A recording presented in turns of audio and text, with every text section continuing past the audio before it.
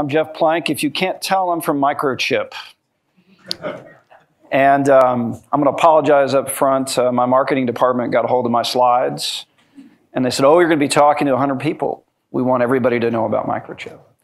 So I'm actually a security architect at the company. I come from a particular business unit called the Data Center Solutions Group. If you don't know us, I'm not sure it matters, but we develop like switches and smart controllers and different ICs that the data centers consume. And we've been asked over time to implement security in our parts from a few of the people in this room that I happen to know. And I'm going to take you kind of through a bit of a journey of what we've been up to. And then I'm going to talk a bit about some other items, clearly the DMTF protocol. So some disclaimers. Somebody from the DMTF reached out to me and wanted me to remind everybody that I don't represent the DMTF and in any way, shape, or form. And I am a voting member of the working group, but anything you see in this presentation should just be viewed as an example. And if you want to really know about the protocol, you need to join the working group or go look at one of the online specs. But don't assume what you see in my presentation maps one for one, because I'm not actually going to go into the spec itself. I'm going to refer you back to what's online. And then if there's anything in the presentation that's theirs, it'll be copyrighted. And again, a bunch of disclaimers also. Oops. So just a quick view of the agenda. We're going to go over the secure portfolio of the company from a data center solutions background. One slide, that's it. I'm going to give you some background as to where we're at, talk about the problem statement, then I'm going to go into the data model a bit, and then I'm going to give you some of my observations and concerns about it. So on the front side of this conversation, I said I was from the Data Center Solutions Group, and we make this set of chips here, switches, smart controllers. We make NVMe controllers, a lot of things with firmware, embedded firmware, boot ROMs, some of the conversations that we've been already having this morning about chip companies and what they're doing to make their products secure, and in some cases, what they're not. But in our portfolio within the Data Center Solutions Group, we're trying to make sure that we have all these principles in place. Everything from secure boot to secure debug. We want to be able to test our devices. And we want to be able to have roots of trust to be able to program keys into our devices. And as you go kind of down this row of attributes, what you find is that by enabling certain things to happen for a customer, and when I do that enablement, opens my supply chain to a set of issues. So by example, if I deliver a part that's blank to you, that then you can go customize and secure, well, guess what? It sat in the supply chain for quite a while, blank and non-secure and open to programming. So sure, you can add in your own keys, but then just about anybody could add in their own keys if they knew how to do it. So for me, I want to lock it down early. So everybody's been giving you today this picture of a supply chain. It's actually a very complex problem, as many people have described. I was just up in Burnaby this week. That's where we house a lot of our ASIC engineers. And we were talking about wafer production. And the more I talk to them about how they do things, the more I understand how leaky it is.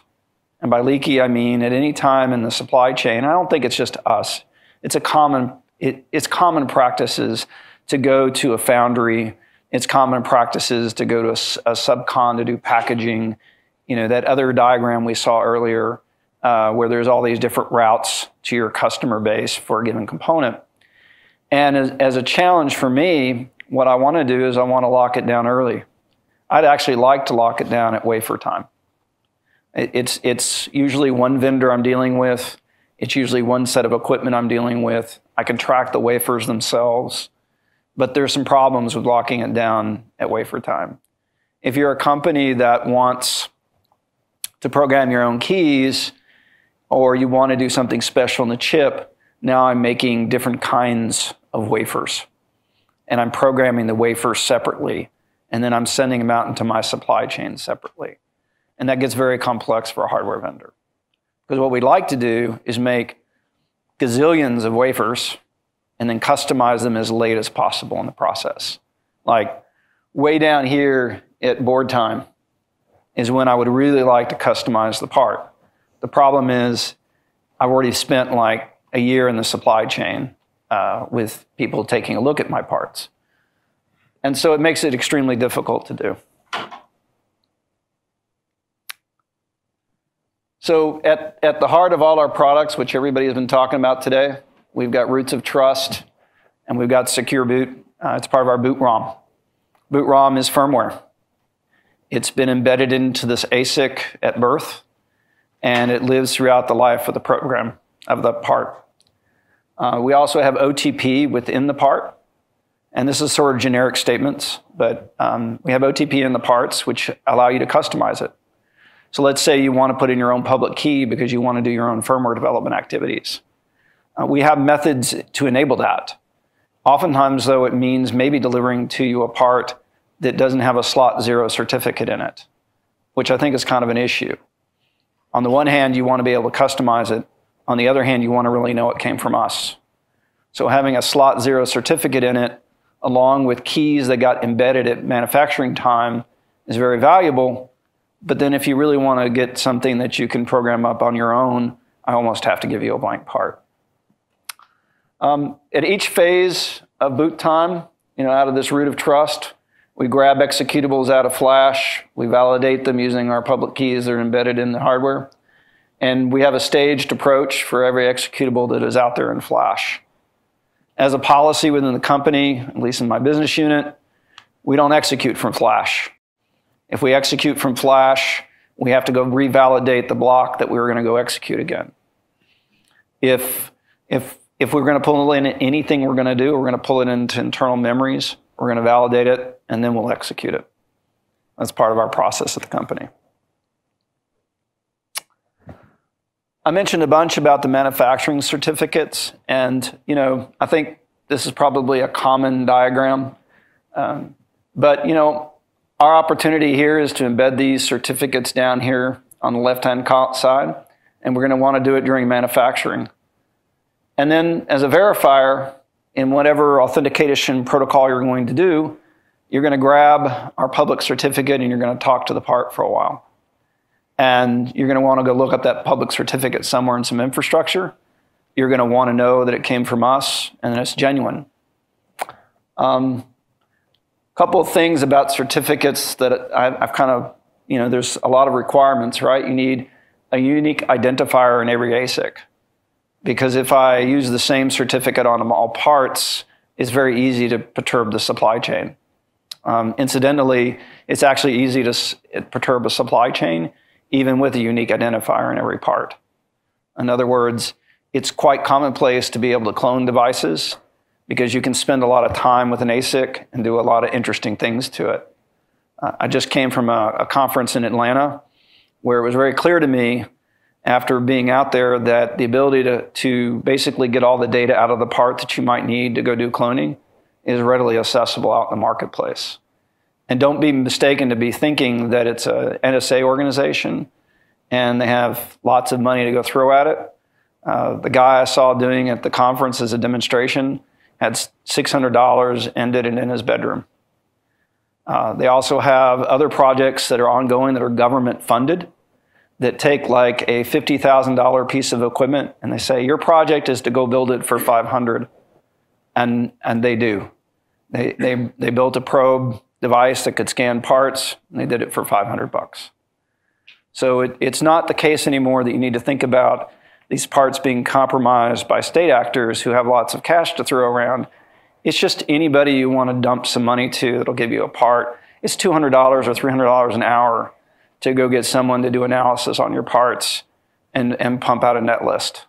And they're for hire. So we talked about chain of trust a bit. This is how we've sort of been implementing. I didn't want to use the TCG diagrams because of copyright reasons, so I sort of remade all my own. The parts that I found concerning about this implementation from our standpoint is that a lot of, well, the CDI is meant to be a measurement of the internal status of the part. It's absolutely meant to be a measurement of the first mutable code stage, which is oftentimes your riot code. And along the way to manufacturing, we're intended to insert certificates. We're intended to put keys within the device or have them embedded in boot ROM. We have rollback counters and ability to revoke keys and all these other things. If I include those values in my CDI measurement, then the consequence of that is that my slot 0 certificate is likely to no longer be valid, because the device ID is actually generated at a later stage within Riot. And it's based on this CDI as an input, which is the measurement of this first code stack and a measurement of the internal state of the device. And so if you on the one hand, you don't want to include the measurements of your ASIC if you're going to have rollback counters because you'll invalidate your certificate. But in reality, you almost want to, because you almost want to know that your hardware changed somehow out from underneath you, and you don't want to wait till an attestation measurement to try to figure out what changed.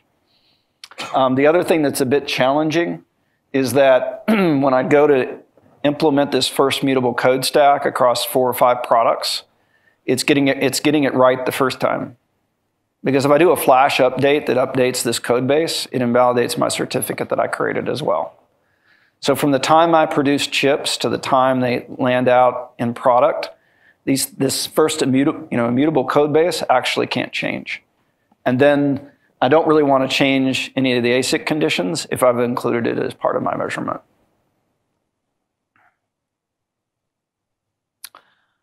So briefly on how we measure, if you think about it, this DICE engine is input to a bunch of generation of private attestation keys that sign the measurements as you go along. And each stage of your executable is busy doing measurements. It's actually measuring later stages of code. And usually your bootloader is the thing that's in boot ROM, and the boot ROM never changes because it's part of the part. So you do all these measurements, you store them in some write once registers. You also, then agree that you'll run the next executable. He'll do some measurements, stored in some more registers. The next executable is meant to finally, if this was like n executables, you'd go all the way up the stack until you got to the last one and you'd execute it after you validated it. And every time you go up the stack, you're pawning away measurements. And you're also applying attestation keys to it as you do it. And then finally, as you come across and you ask for the measurement out of the device, you typically are providing some kind of nonce to the device. The reason you're providing a nonce to the device is you don't want to invoke replay attack. So somebody who's sitting on the line listening to what's going on in the network could just simply say, well, I'll just repeat what was said last time, and everything will look right to the device that's asking. So you throw the nonce across the wire, you perturb your measurement a bit, you include it in the signature, and you're off to the races on the other side of the wire, because you know that the thing you supplied to the device has come back as part of the measurement attestation you did.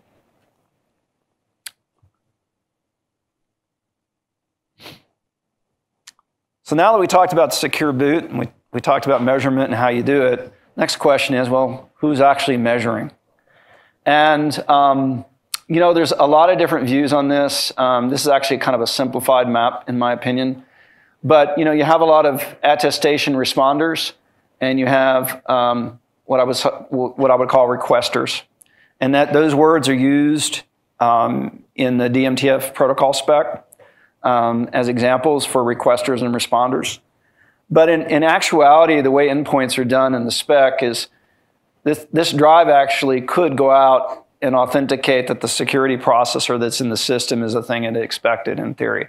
You could, as an endpoint device, they can flip, right? So one that looked like a requester in one set of transactions can actually be a responder in the next set of transactions. So embedded oftentimes in a platform, and I've seen it implemented in different ways, you'll have a security processor in the platform. Some folks are implementing it as a BMC. We actually sell some chips, by the way, that sit here. And you know, in actuality, you want these guys to exchange certificates and authenticate to each other. And then once you've proven to the other end of the wire that you are who you say you are, then you're going to ask for some measurements. And then you might do other things as well.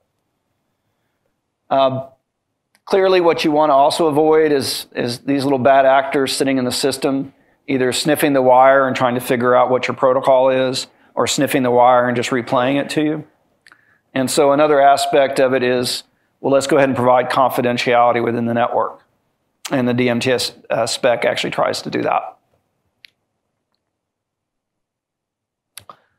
So some of the problem statements that they were trying to answer in the spec was, you know, clearly, how do we get measurements brokered around the system? What mechanisms do we put in place to prevent the fraudulent measurements that could occur? And you know, how do you provision and authenticate the endpoint? The spec actually doesn't talk about provisioning very much. It leaves it as a system designer's plan to go deploy certificates into devices or deploy them into a system, right, to establish trust. But the spec actually doesn't do that. And then lastly, you know, the other problem was that they were trying to solve was, well, how do you keep the communications confidential? So I don't know if individuals have seen this or not, but this is, you know, clearly their copyrighted material.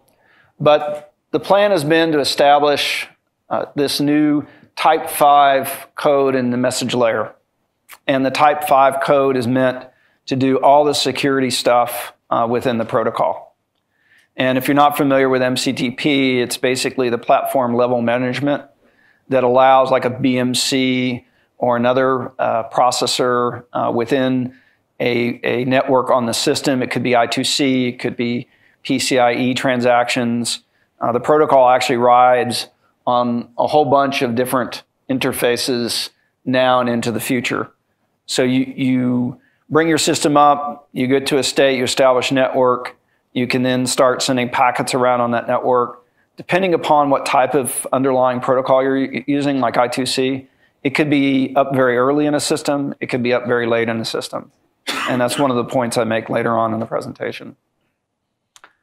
So once Type 5 gets established, and I'll take us through a ladder chain that's kind of simplified, the next thing that happens after you've agreed on what you're measuring, who you're talking to, and that the measurement's correct, we'll actually in Type 6 start working on encrypted traffic. And this is a future proposal. You can find the work in progress online about it. But all the messages that are possible can actually be sent over this Type 6.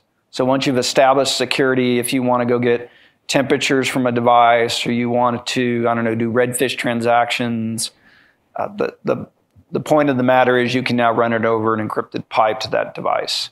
So it's intended to authenticate the MCTP network, both from, you know, a device identification perspective. It's intended to do the measurements of the firmware to prove to everybody that you're running the right thing. And then it does a session exchange that allows you to actually set up encrypted traffic.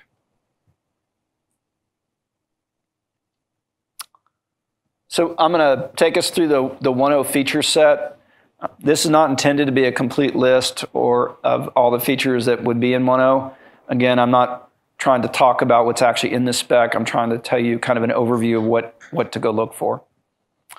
I'll actually skip over the versioning piece, but I'll talk to it briefly now.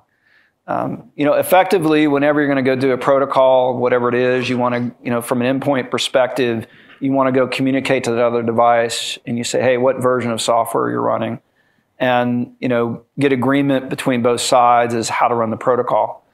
And within the system of components, you certainly could decide as a BMC provider or a security chip provider that I'm just not going to run 1.0 protocol. I'll only accept 2.0 protocol. So in this early exchange on the protocol wire, you can always Say, well, you're a 1.0 device, I'm just going to not talk to you. You could also do some exception-based policies where, it's like a fan or some small component that really doesn't have a lot of smarts to it, and they implemented one only, and because you're the system designer, you can decide, well, I'm going to accept that fan as is. How bad could a fan be? But a microcontroller like the ones we make, for doing data transfers, maybe you've decided that you're going to just do 2.0 and you won't accept a 1.0 protocol from me. So then we'll cover the capabilities and negotiate and authenticate, and then we'll talk about the measurement exchange. So the ladder diagrams that are in the documents that you can see online are not that simplistic.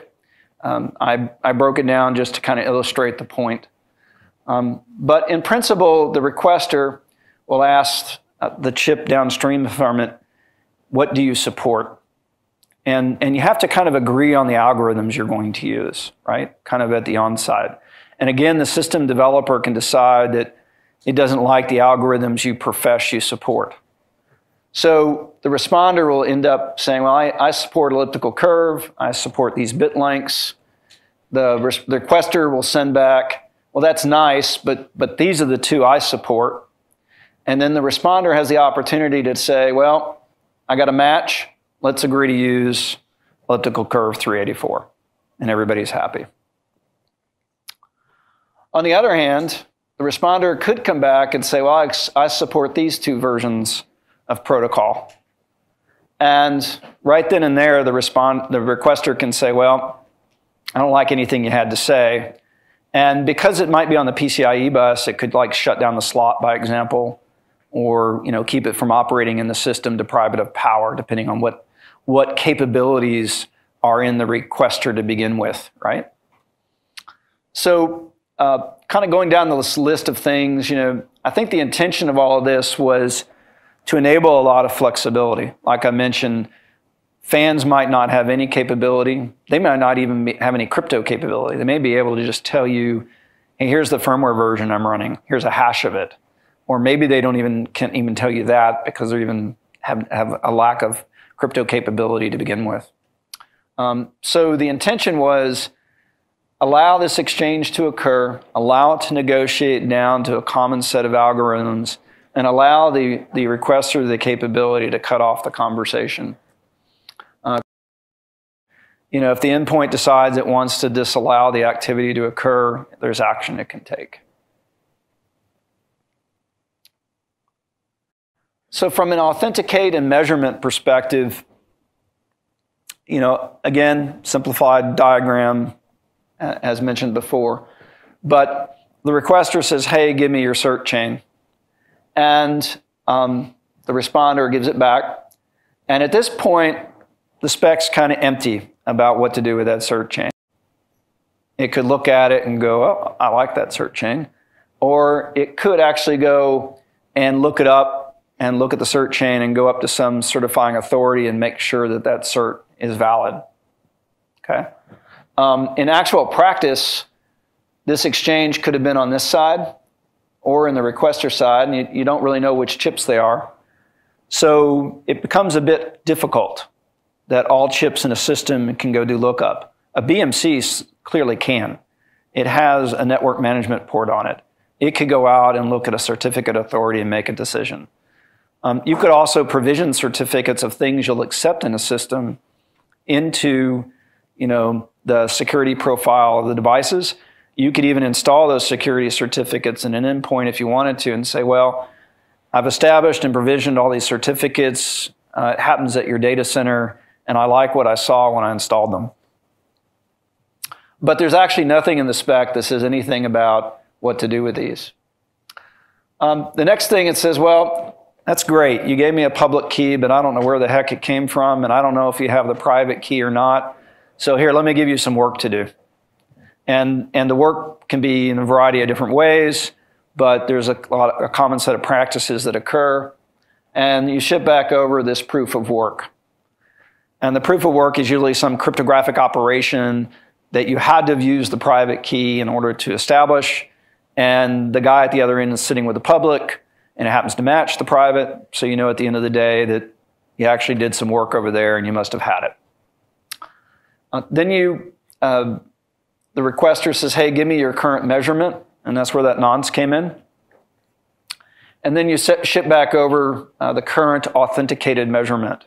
Again, it's usually a signed measurement using the private key that's embedded in the device based on some DICE implementation with Riot, which is why I had the slides before. Okay.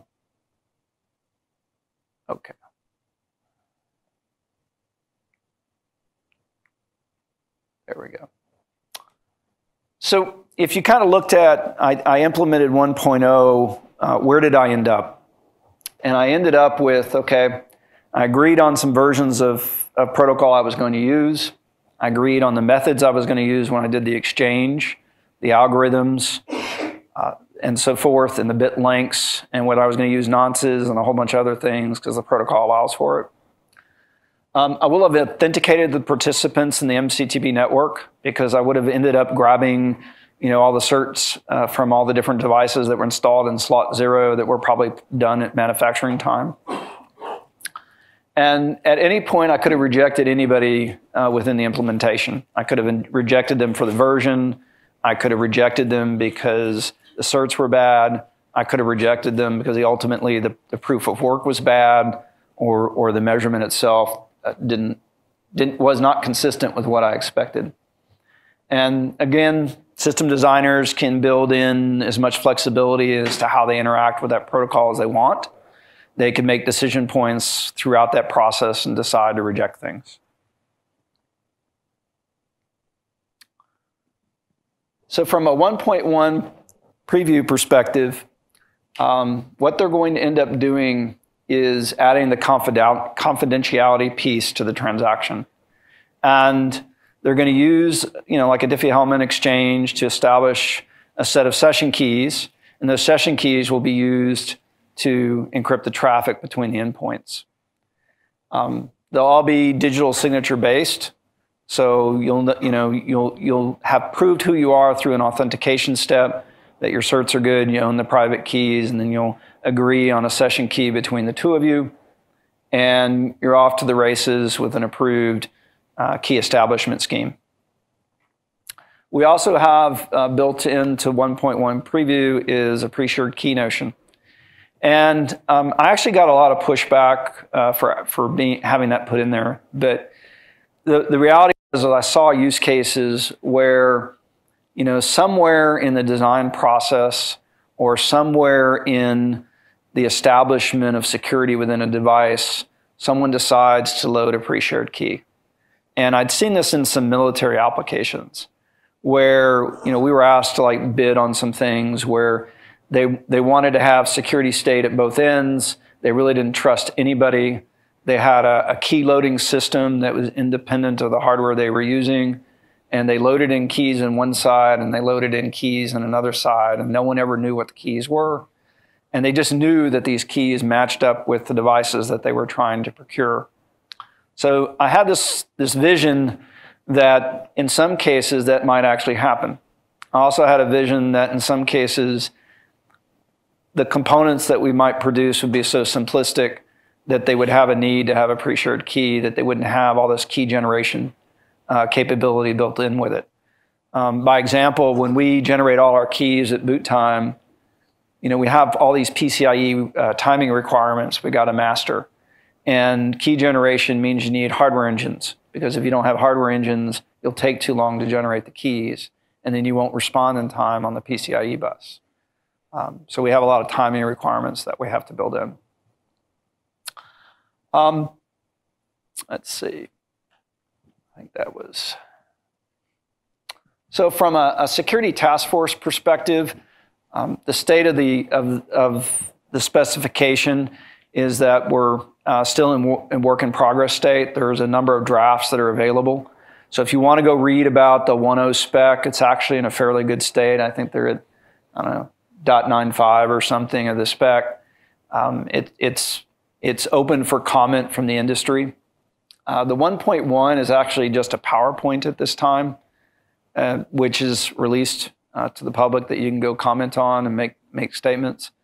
They do have a portal, an official portal, if you want to log into it and make your comments there for incorporation.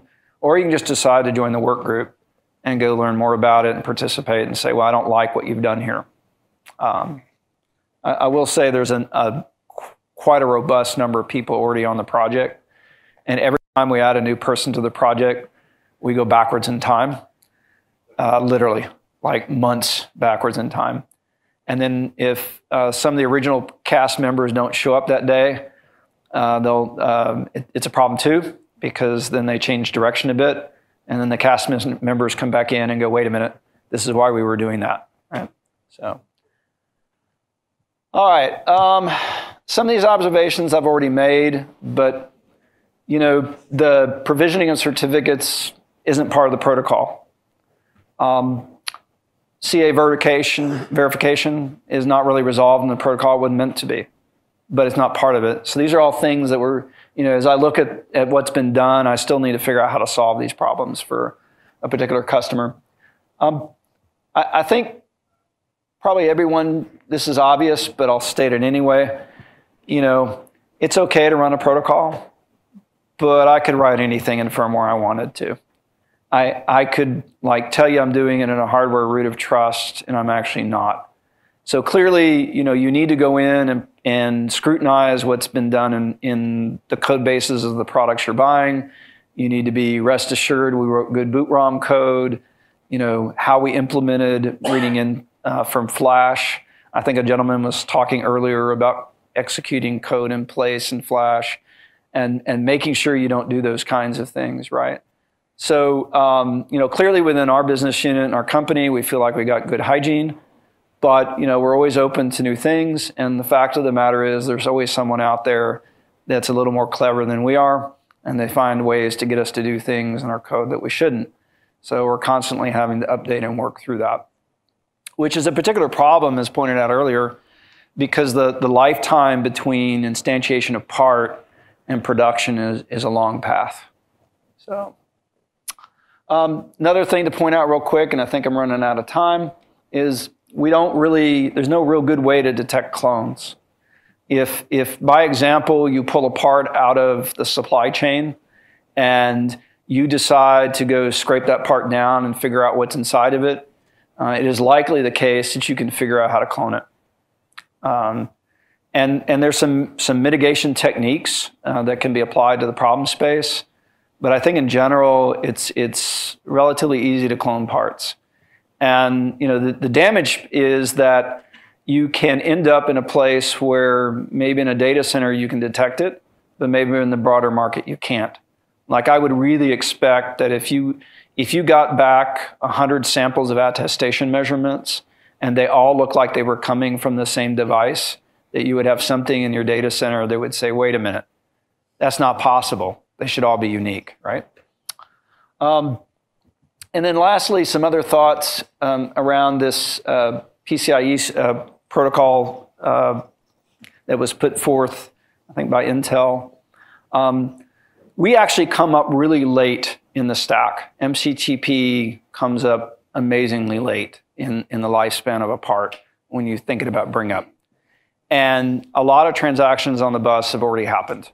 Like, you may have been already doing some DMAing because these are actually independent actions. So linking the MCTP network to actual practice of how do you keep it from doing things before that network is up and running is important. The nice thing about the PCIe protocol recommendation was that it actually happens much sooner in the bring up of a part, and you can actually take mitigating steps at a much earlier time. But I will say there's some overlap in the two protocols. I actually think they can be used together collectively to solve a set of problems. Like the PCIe suggestion doesn't really solve I2C connected devices. And as system vendors, you may decide that you just won't have any I2C in your box, but it's pragmatic. There's a lot of things that don't have PCIe presence, and you need to connect to it over I2C.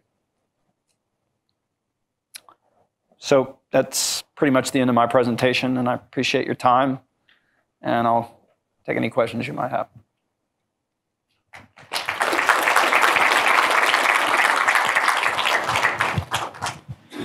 Thank you. So it seems like a big part of the protocols involved was just establishing a secure authenticated session between two components. Is there, did you look into just reusing MTLS or something like that? That's kind of tried and true, or like, is there a reason for again not using MTLS or something like that? So we're not reinventing anything, and if you go and look into the spec, you'll see that. I just didn't want to comment on what it was being done off of. Okay. So we're not actually recreating how do you do a session, how do you authenticate, there's some other things like certificates where we've specified what it should look like. But we're using common practices to do all these things. Okay.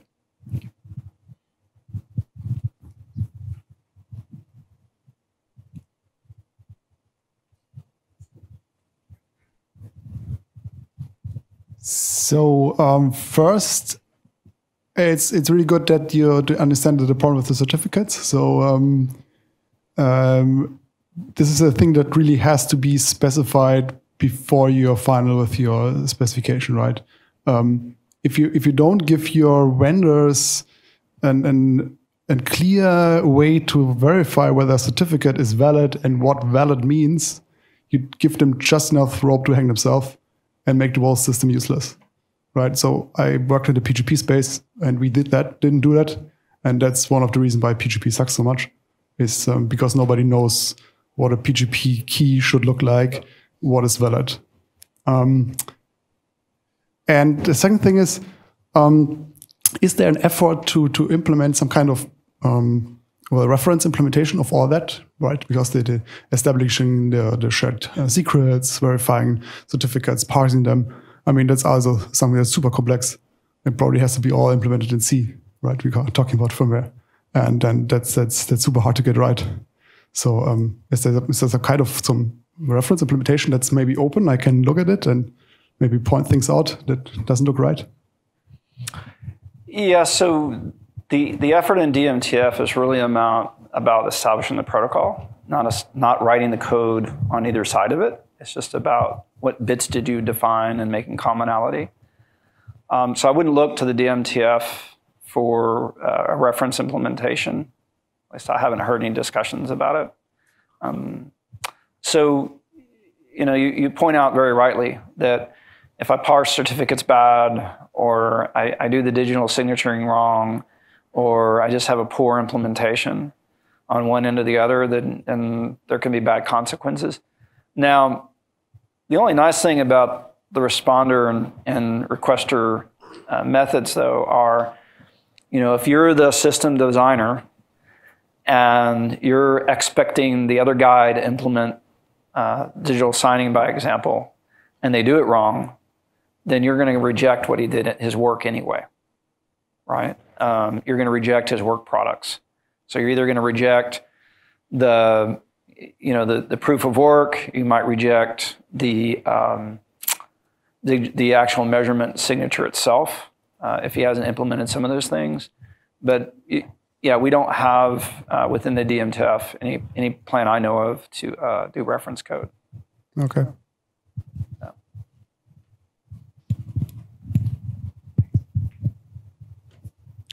So if you don't plan to have a reference implementation, like, what are the odds of there being any interoperability between different vendors? Okay, so there's a little tiny problem here. I'm not a liaison for the DMTF, and I probably answered a question I shouldn't have. And now you're asking another question I probably shouldn't answer either. So I'll tell you what, I'll come join the work group and express your concerns about not having a reference code. I think that would probably be a good place. Or just go put it in the portal, dump it in the portal. So. Okay, I think my question probably is related. So I'm here. Oh, sorry, I was looking for sorry, it. yeah, I thought you're looking other side. Yep. So, so each device, when it's attested, basically they need to have the measurements of them firmwares, And also when the requester get the measurement, you do the verification. So at this point, does the work group or define some kind of format for the measurement, and also recommendations on how to manage, the whitelist on the requester side to do the attestation, or it's just up to each vendor, for their implementation? Okay, so the measurement, think of it this way. It's a field in a protocol spec. It's supposed to have a signature block around it. If you've decided to do some unconventional measurement generation and the requester is actually willing to accept it, then it'll happen. Like, as I mentioned earlier in the presentation, if you said, well, I really don't have any cryptographic capability, and I'm going to tell you that my firmware measurement is version 1.0, and that's all I can tell you, then the protocol would actually allow you to do it, because you can just send that over in the measurement field. And if the requester decides that that's a valid way of validating the fan firmware, then so be it. But you, as the requester, you can decide what you're going to accept and what you're not from a device. So I guess in short, no, there really isn't anything that makes you do something. There are some mandatory things within the spec that you have to go do, like you have to do a version. You have to communicate about versions, and you have to communicate about capabilities. But what you actually put in a measurement field could be anything, really. Yeah, I think my question is, you cannot make these measurements, format of a measurement arbitrary, because it involves, if you do the device attestation or any attestation for any component inside your system, right? So a lot of vendors will be involved. You cannot just, let each vendor to implement whatever they want. It's really hard for a system integrator to put up, attestation for all the device, for all the components inside the device, right? Yeah. I think in the larger context, you're going to see implementation guidance. Usually a spec will have that. I think a lot of specs, when you go look through them, you're like, well, how do I use this? And there'll be an implementation guidance within it that talks about how you might use it. But I don't want to get into any more detail than that, because then I'd be stepping on someone's toes. So, okay, thank you. You bet.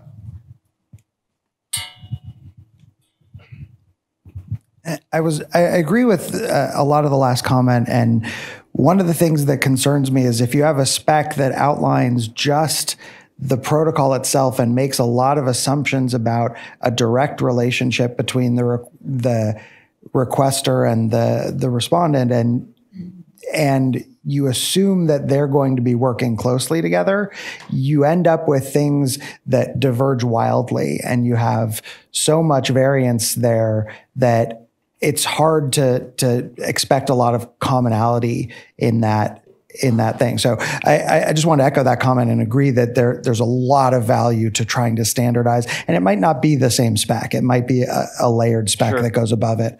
The other question I had was about the expectation on the certificates, and is there, oh, this is a certificate, what it means is up to you, or is there a description in the spec of what the certificate is expected to mean, what the certificate is expected to vouch for? One of the common problems in certificate hierarchies is we say, hey, this is a means of attaching some data to a public key, and we can attach them into a certificate hierarchy, but what it means we don't specify. So we've really not done anything besides tell you here's a bunch of keys. And there's a huge amount of value from my perspective in making sure that what those are supposed to mean is well specified, because a lot of these companies, and an earlier presenter made the point, a lot of these companies are are interested in just selling and meeting a checkbox requirement. And if the requirement is you have to have a key in there, okay, whatever, I have to have a key in there. I don't really bother caring what that means unless somebody tells me, oh, that key has to mean the following things. And it has to be indicative of a secure manufacturing process and, you know, chain of custody of where the keys are held and requirements about what that key means and what kind of auditing and preservation requirements there are. Because without all those things, I feel like it can easily devolve into this is kind of a cesspool of, it didn't really provide a huge amount of value. So just a piece of feedback, something to think about. So I'll comment on a couple of things you said. One is within the spec itself, there are some certificate requirements of what if you're going to participate in this protocol, this is what your certificate should look like.